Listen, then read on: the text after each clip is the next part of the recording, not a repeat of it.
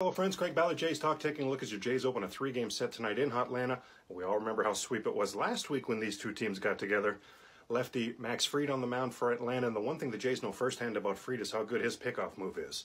The suddenly hot Robbie Ray on the mound for the Blue Jays, looking to author his 4th straight excellent start. And the key to Ray's recent fire has been his mid-90s fastball, going to it more and more often, pounding the strike zone with it, A, allowing him to work ahead in counts more and more often, and B, when you pound the strike zone, you really keep the defense on its toes, ready for action. It usually inspires better and sharper play. As for the Craig's key for this game, let's throw it back to last week when Ray faced the Braves.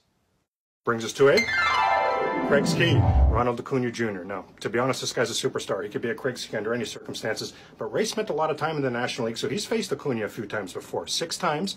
1 was a strikeout, yay, but the other times, walk, walk, walk, home run, home run.